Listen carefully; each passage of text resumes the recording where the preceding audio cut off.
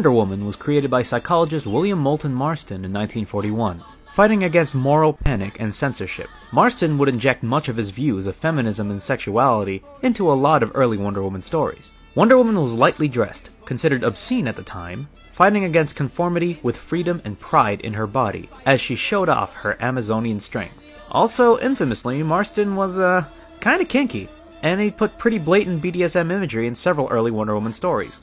While Diana couldn't be outright stated to be queer at the time, Marston injected as much queer imagery as possible from very close intimacy between women, and Diana's old catchphrase, suffering Sappho, after the ancient Greek poet from Lesbos, which is where lesbian comes from.